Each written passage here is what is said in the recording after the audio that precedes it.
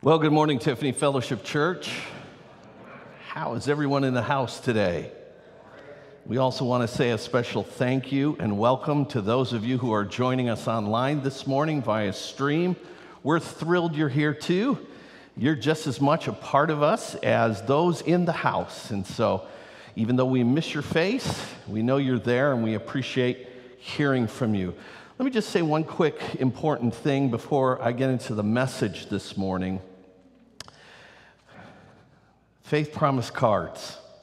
We received a message this last week from headquarters, the AGWM, Assembly of God World Missions headquarters. We received a letter addressed to me from the head of the World Missions Office saying, "Thank you, Pastor Barry and Tiffany Fellowship Church." Said, "You are one of only 5% of all Assembly of God churches in the country who have given more to missions in 2020 than in 2019. I was blown away. I was so blown away by that. This letter, and maybe I'll read it to you next Sunday, but said that most Assembly of God churches have cut back on their missions giving, have had to cut back because of the COVID, and that's required the missions endeavor of the Assemblies of God to cut its budget. And that should not be the case. And so I'm thrilled, and it's only by the generosity of this congregation who God is blessing in the midst of this crisis. We are giving as much and more to missions, and I'm so proud of you and wanted to say that. How proud I am of you. And remind you that next Sunday is Faith Promise Sunday. You get one of these cards. We can't pass them out, but they're back at the giving stations, and they're back at the information booth, guest services desk. We need your pledge for this year. I believe God's going to bless us tremendously because of your generosity and faithfulness. And we believe that God's going to bless you for your giving, and we believe that he already has. And so we're thrilled by that. Are you ready for the Word of God today? If you have your Bibles, please turn to Romans chapter 13, verses 1 through 7. Occasionally, very rarely, because I don't want you to get cramps in your fingers. Those of you using a traditional Bible, those of you using a smartphone, we're going to have two texts this morning.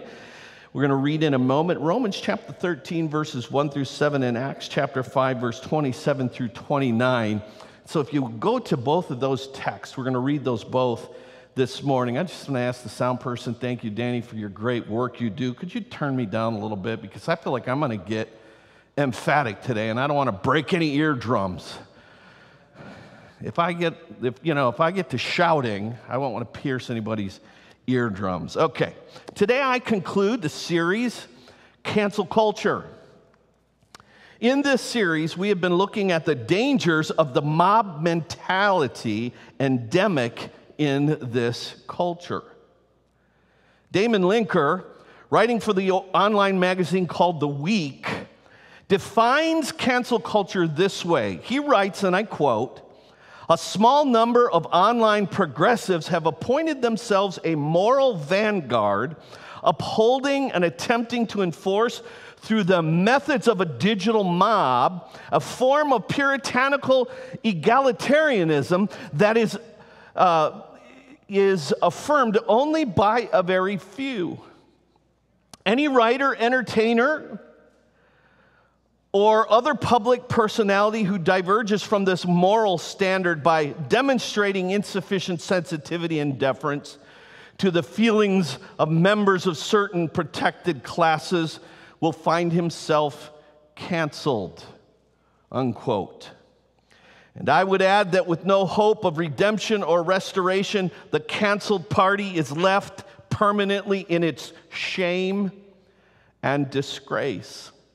And a final question I have is this: who is this small number of progressives who have appointed themselves a moral vanguard?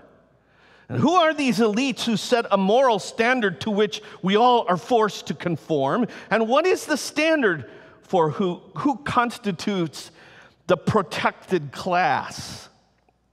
The fact is, our culture is cancel crazy. cancel crazy and cancel happy. The Democrats are trying to cancel the Republicans. The conservatives are trying to cancel the progressive liberals. The politically correct are trying to cancel the politically incorrect. There's no debate, there's no discussion, there's no discord, there's only shame that is being projected on those who disagree with us. We are no longer a two-party system of government in our country divided by an aisle.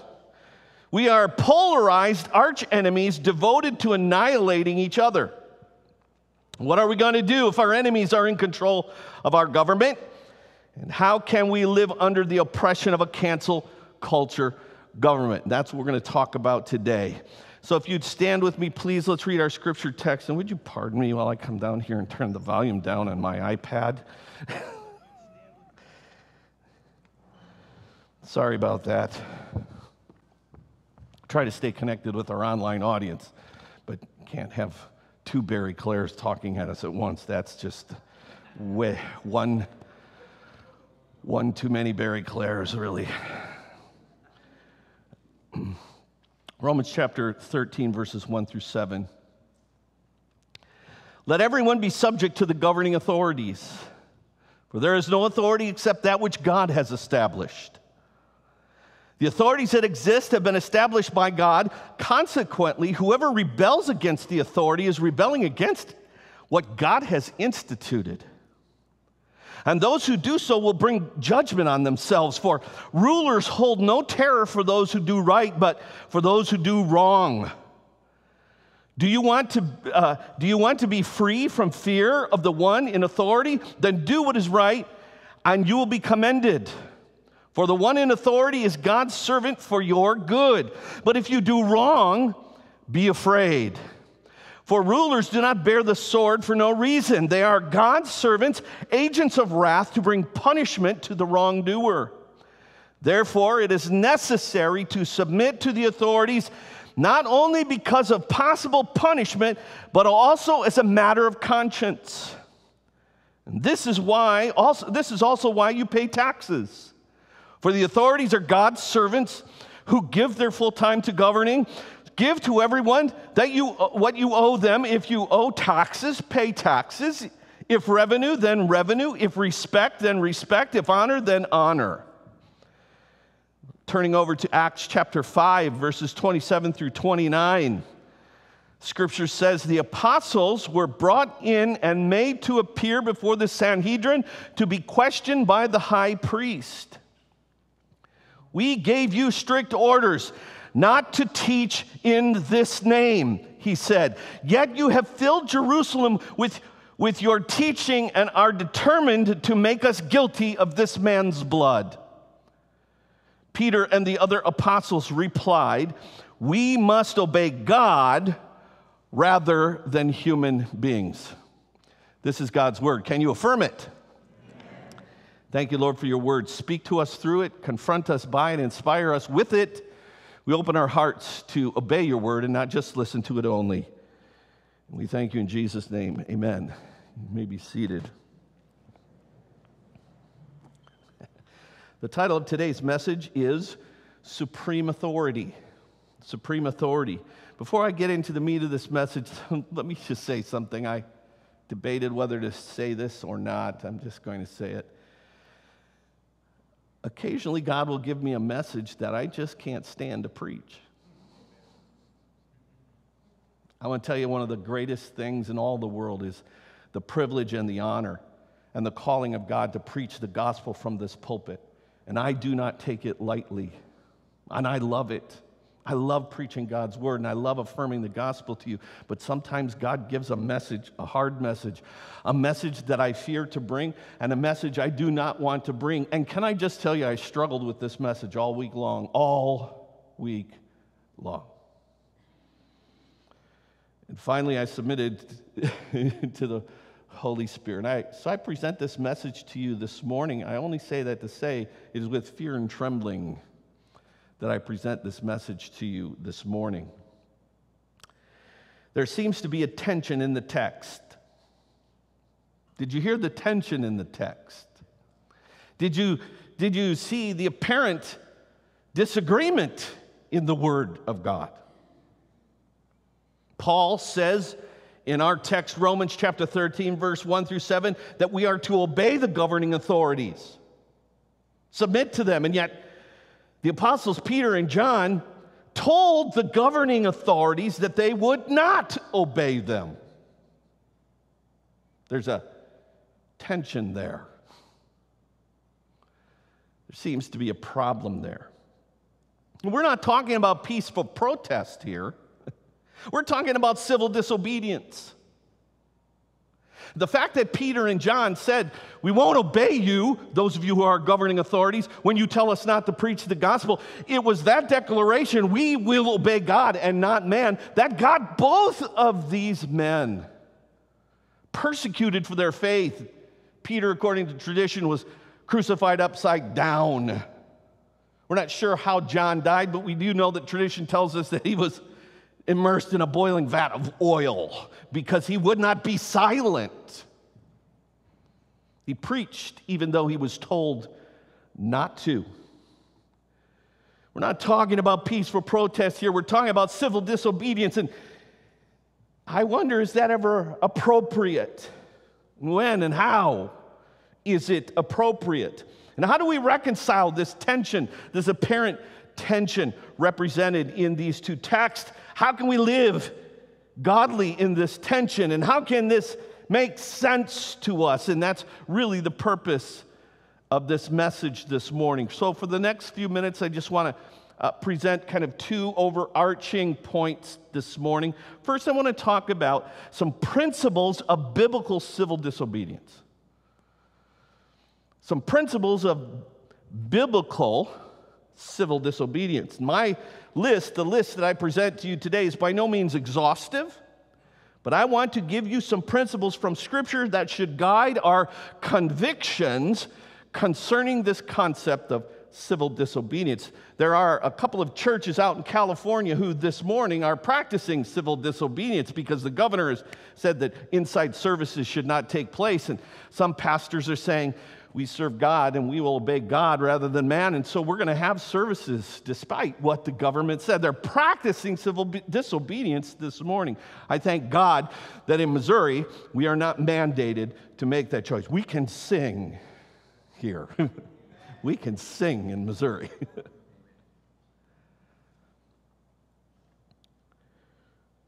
How do we do this? What are some principles from the Scripture that should guide our convictions concerning civil disobedience? So let me give you some. Again, not necessarily exhaustive, but let me just hit the high points here. Number one, the first, I think, principle that should guide our convictions concerning biblical civil disobedience is that God is the supreme authority. Government is a subordinate authority.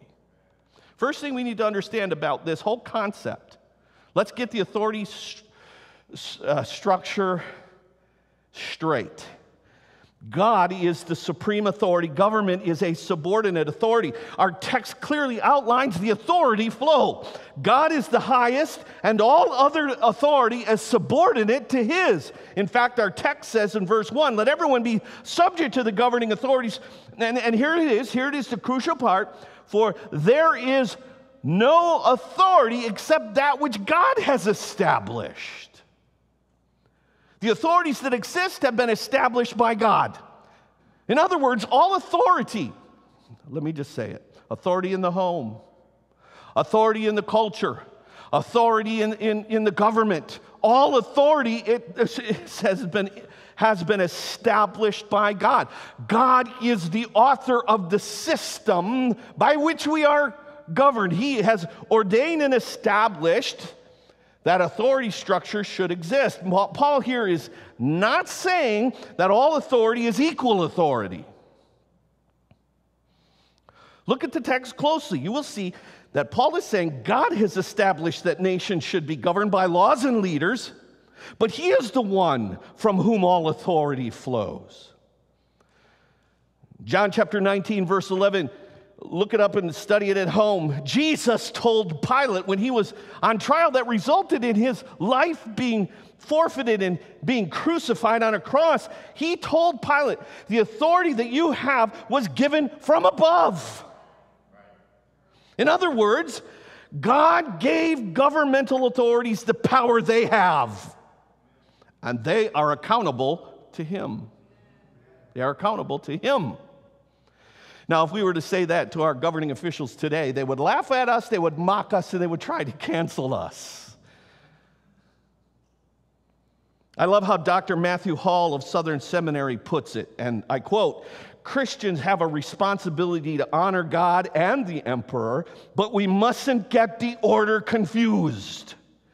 Our supreme allegiance, our supreme loyalty, our supreme identity is to the creator and the ruler of the universe," unquote. Jesus said it this way in Matthew chapter 6, verse 33. He said, "Seek ye first the kingdom of God and his righteousness." Numero uno, number one. In Mark chapter 12, verse 17, we'll put on the multimedia display. Then Jesus said to them, "Give back to Caesar what is Caesar's, and to God what is God's." Give back to Caesar what is Caesar's, and to God what is God. And what Jesus is saying is you owe government a lot, but you owe God more. You owe government a lot. You owe government your allegiance and your support and your submission and your obedience, but you owe God more. That's the first principle that should guide our convictions. Secondly, the default mode or the norm of every believer should be to obey the governing authorities. That's what our text says, and that's what Scripture says over and over again. I find it interesting that Peter himself, the one who said, "We're not going to obey you governing authorities that tell us not to preach the gospel, we're not going to obey you," he even says in his epistles, we're to obey and respect the emperor and the king. Why? Because the default mode or the norm of every believer should be to obey the governing authorities. Look at verse 2 and verse 4 of our text this morning. "Consequently, whoever rebels against the authority is rebelling against what God has instituted." Verse 4, for the one in authority is God's servant for your good. There's benefits, there's goodness that comes to you when you submit to the God-ordained authority. And the fact is, we obey many, many, many more laws than we will ever disobey. Right?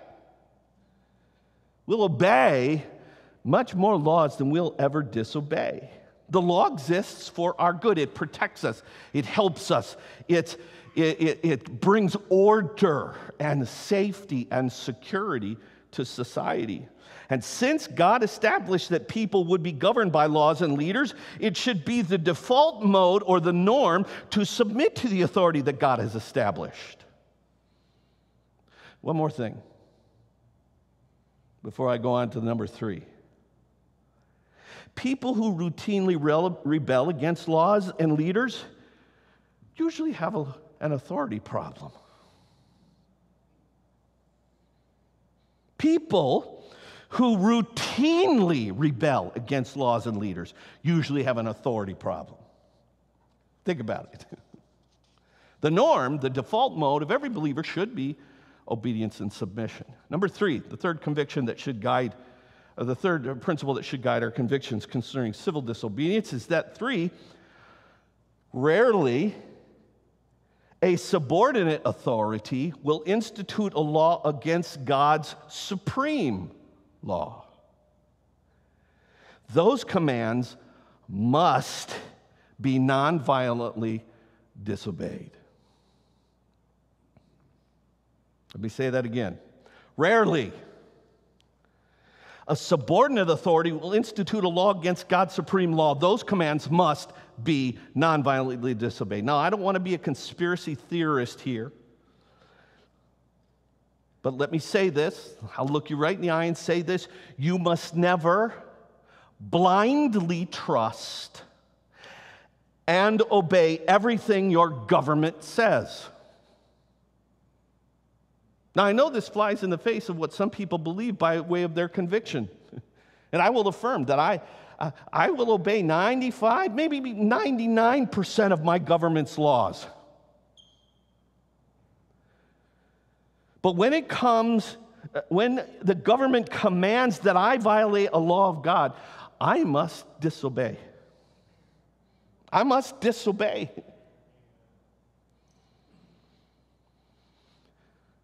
Do you know what the number one reason during the war trials at Nuremberg of the World War II of the SS and the Nazi commander, the number one defense that they gave for killing and genocide against the Jewish people? And the number one reason? We were ordered to do it. Government told us to.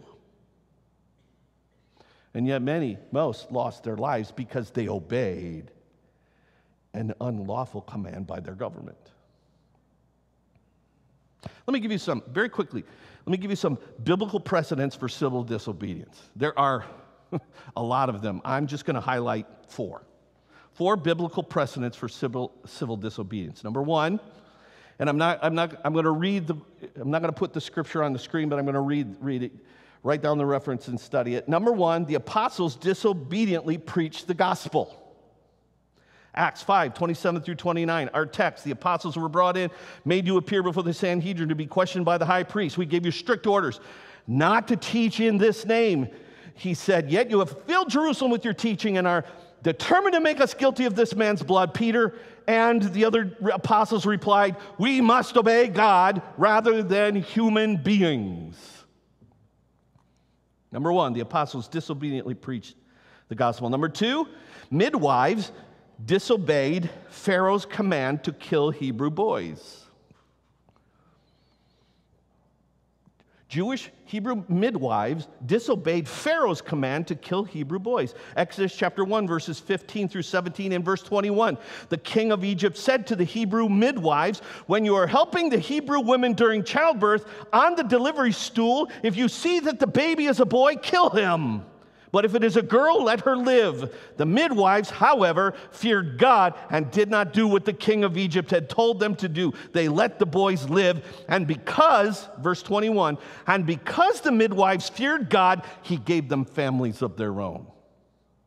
And by the way, let me just say, go back and read this text for yourself. You will find that they lied to Pharaoh.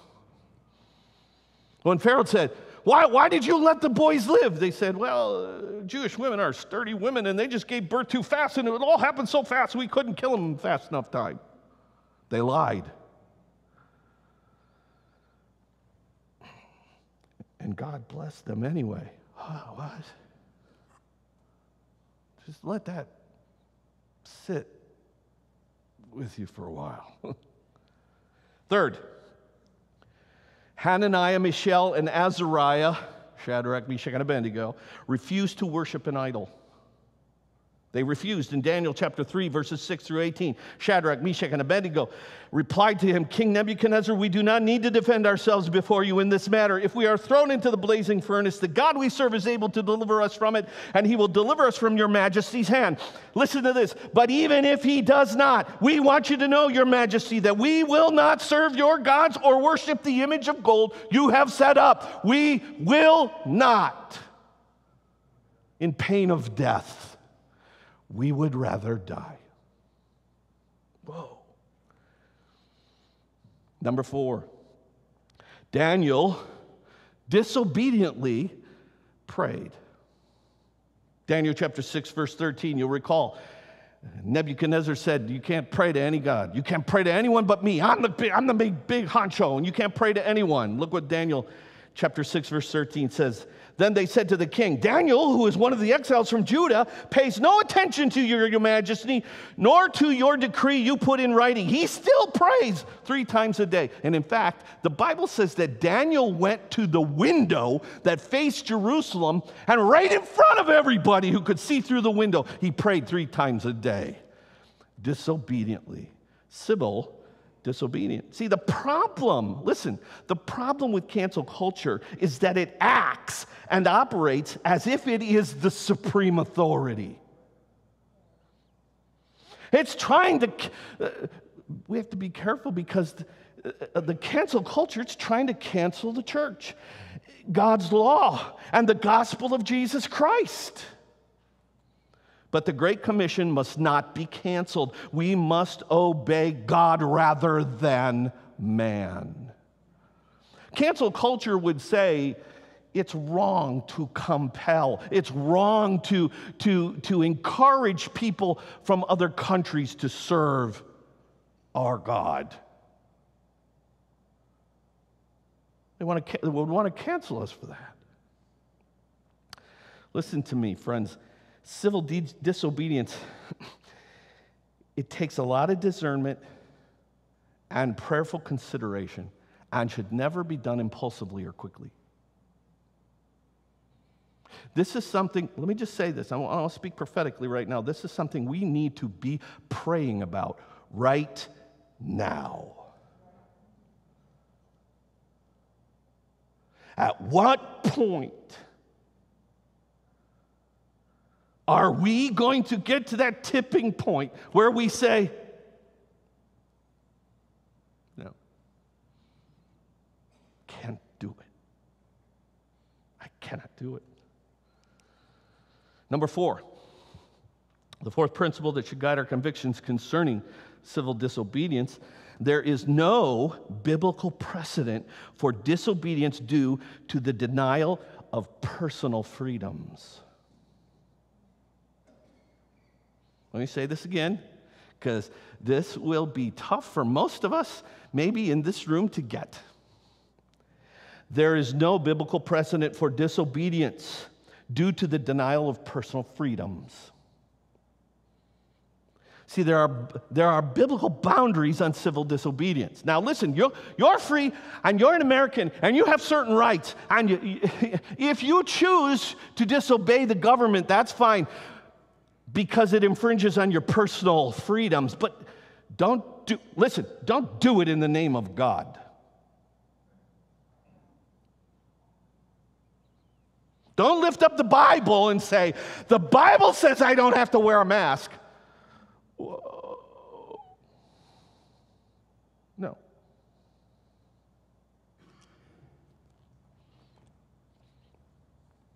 I cannot find any Bible verse that allows civil disobedience simply because a law is disliked. You cannot break the law with God's blessing just because you're inconvenienced.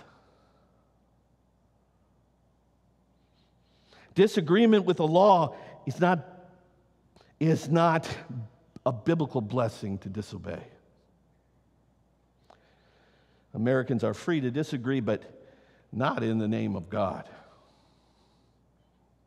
So, not paying your taxes just because you disagree with how your government spends them is just as bad as not paying your tithes because you don't like the color of the carpet in the church. Number 5. I said 4. I was wrong. I was mistaken. There's 5.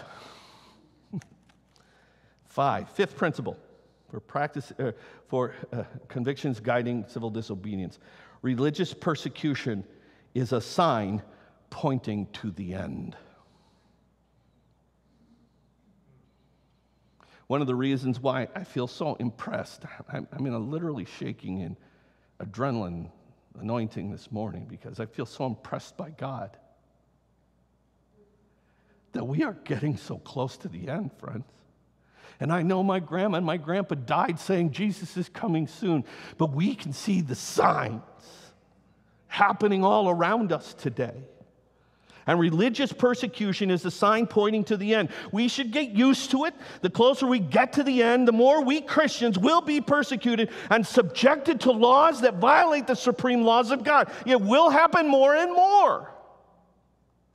And for those watching today via live stream, those of you who are in this room listening today, if the government commands it, we should unquestionably obey it. If you hold that conviction, our government is good, and if they command it, we should just do it no matter what it says, I would respond.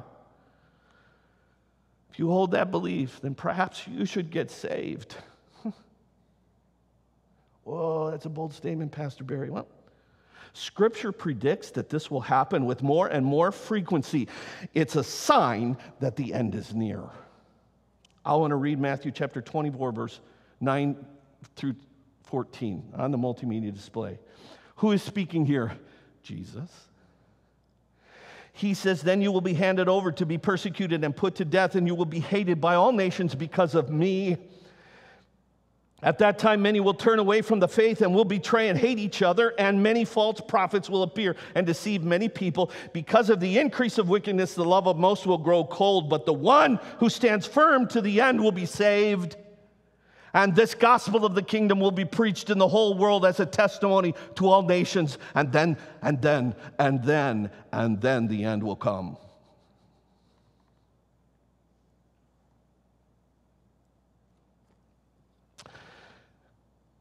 As we see the end approach, Jesus gives two commands. Two commands in this particular scripture. Two commands as we see the end approach. Number one, stand firm to the end. By the way, only those who stand firm will be saved. Many will turn away. I thought you couldn't lose your salvation, Pastor Barry. Well, perhaps they were never saved, I guess, whatever. Many will turn away from the faith. Their love will stand firm to the end. You'll be saved. And take the gospel to the end of the earth. This gospel. That's what Jesus says. As you see the end, as you see us getting closer and closer to the end, two things you must do. Stand firm to the end and take the gospel. Keep preaching the gospel to the ends of the earth. Someone might say to me, Pastor Barry, do you think it's realistic to have Global Impact Sunday next week during the pandemic? Yes. We must stand firm to the end, and we must preach the gospel to the end of the earth. That's Jesus' command. Stand firm and do missions. Stand firm and do missions. When I was preparing this message, God gave me a prophetic word, so I just want to speak prophecy. I want to speak this prophetically to you this morning. There is going to be a time real soon when you will have to make a choice. Am I an American or am I a disciple of Jesus?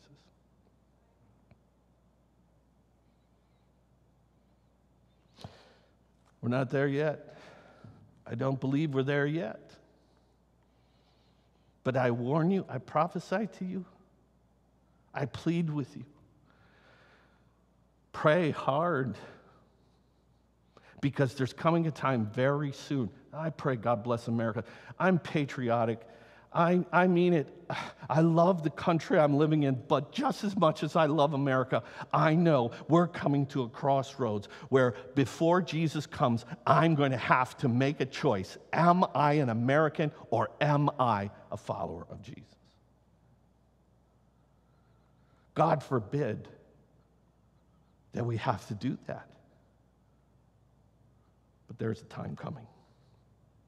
I don't think we're there, but the tipping point is coming. All right, those are some 5 principles, I think, that should guide our convictions about civil disobedience. Let me conclude this morning by giving you some practicals. Practicing biblical civil disobedience.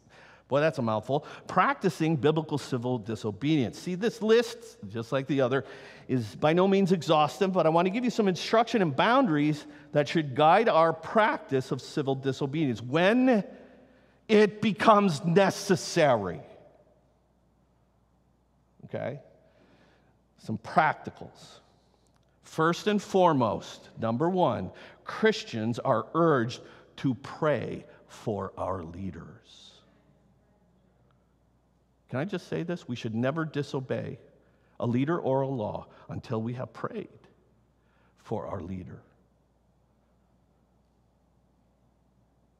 1 Timothy chapter 2, verses 1 and 2, Paul urges his young protege, I urge then, first of all, that petition, prayers, intercession, and thanksgiving be made for all people, for kings and all those in authority, that we may live peaceful and quiet lives in all godliness and holiness. See, friends, listen to me. We are facing one of the most contentious elections in all of history. You see it coming. It's headed like a train wreck. And so let me ask people of God in this room and watching by stream, let me ask you a question. Answer this in your spirit this morning. Will you pray for a leader you didn't vote for?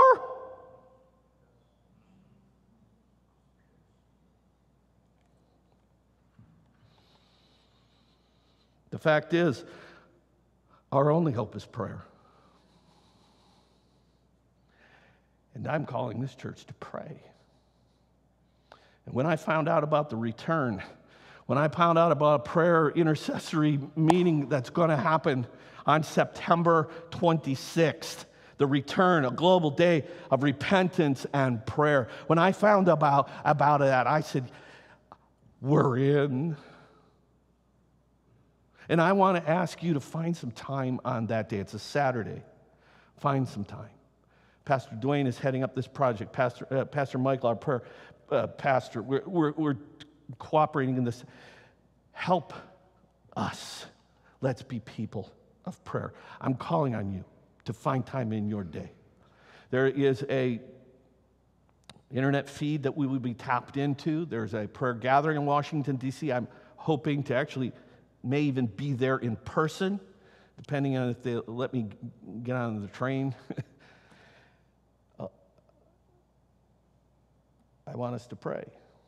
We need to pray like never before. And if the world slips and the tipping point happens and we regret that we did not pray during this time of crisis, we may regret it.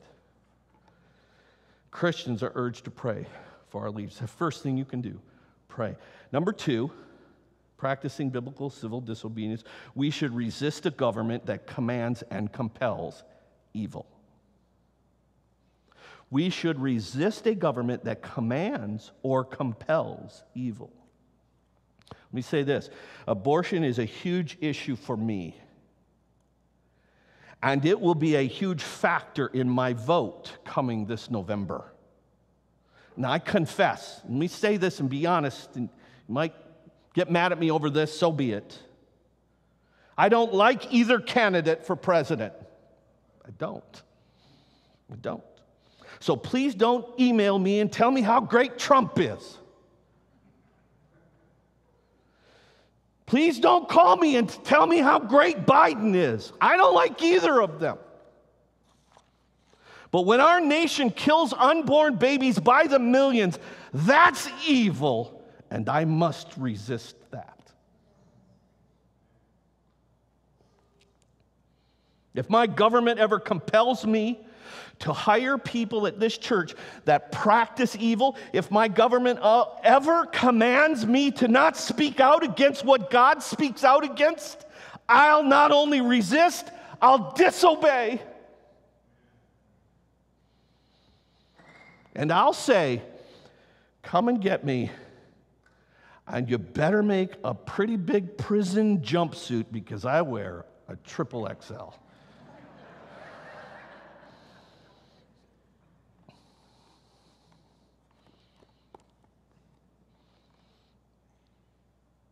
Number three, we must disobey a leader or a law that is in direct violation of God's law and commands. Just like the apostles who were commanded to not preach the gospel of Jesus Christ, if the practice of evangelical Christianity in America is declared illegal, I'll find a way to disobey. I will find a way. Just like Peter and John did. Because the underground church has flourished elsewhere in the world, and I've seen it firsthand in China and in other places where it's against the law to openly preach the gospel. I've seen the underground church flourish. Now, I don't want to give up so easily, But if you tell me I can lose my tax-exempt status if I preach against certain behaviors, take it. I must obey God rather than man. God is my supreme authority. Try to cancel him. Number 4. If we practice civil disobedience, we must be willing to pay the price or punishment for that disobedience. Oh, this is the bad news. There's some churches in California today who are going to be fined thousands of dollars for disobeying the civil government. This is the caveat. If we disobey, we might need to pay. If you disobey, you might need to pay.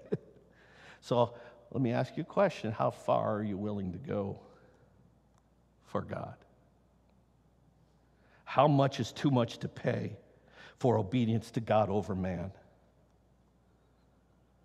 I love how Hananiah, Mishael, and Azariah responded to the death threat of an evil leader. And I'll put it on the screen again, Daniel 3:16 through 18. King Nebuchadnezzar, if we are thrown into the blazing furnace, the God we serve is able to deliver us from it, and he will deliver us from your majesty's hand. But even if he does not, we want you to know, your majesty, that we will not serve your gods or worship the image of gold you have set up.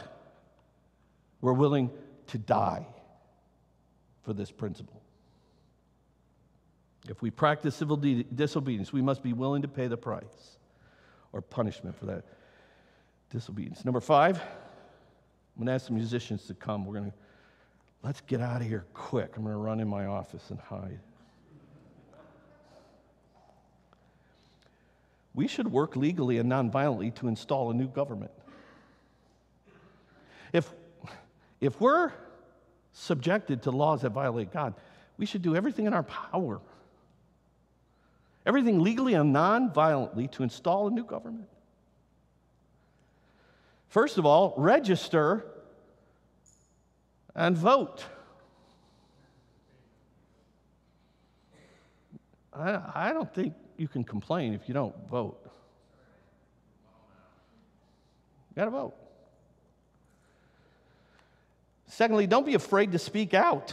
Call or write or email your government officials. Call or write them. Can I tell you, I have all of my government officials, I have them on my contact list. And when something comes up, I'm sending out an email. And you know what? Never once, even with senators that were not on the side of the issues that I am on, I get replies from all of them. They're listening. We need to speak up. We need to speak up. Don't be afraid to speak out. Don't be afraid of being canceled. Now, I hope I haven't offended you. I've tried to be very biblical. It's a reality I think we're coming. I don't want you to stand in the presence of God ever and say, no one ever told me about this. Because now you know. So let me leave this series with a reminder of Jesus' command at the end. Stand firm to the end. Take the gospel to the end of the earth. The church must not be canceled. The gospel, the saving, redeeming power of God to transform lives, cannot be canceled. So we must not be silent. We must stand firm. And we must take the gospel to the end of the earth. Will you stand with me this morning? I asked Pastor Emily if she would lead us one more time in the chorus we sang earlier. I want us to leave this series, and I want us to leave this message this morning. And let me just say, let me look you right in the eye and say, if you can't stand in the presence of these people of faith and make this affirmation, how are you going to stand in the presence of a government that is opposed to Christianity if you have to? If you can't stand in the presence of people of faith and take a stand and make a declaration for God, how can you do it elsewhere? So here's what I would like to do. I would like us to end by singing. I'm going to lead in prayer, and I want us to sing The song will have the elders and deacons come after this. Who is our supreme authority? There are subordinate authorities, and there's the supreme authority. And I want to ask you this morning as we leave this series to make a commitment. I don't care about being canceled. I'm going to follow the teachings and the leading of the supreme authority in my life, and that's Jesus Christ. I'll give to Caesar what is Caesar, but I'm going to give to God what is God's. And he is owed by me my supreme allegiance. And so I'm going to ask you just to make some sort of a step this morning. I would like us to step forward as we sing this. I will bow at your feet, Lord Jesus. I'll not bow to the feet of government. I'll bow to the feet of Jesus. And in his presence is fullness of joy. And let me tell you something, friends. If we ever have to stand against, we don't now, but if we ever have to stand against in disobedience to a government, it's going to be vital that we understand how wonderful and pleasant and pleasurable it is to be in the presence of God.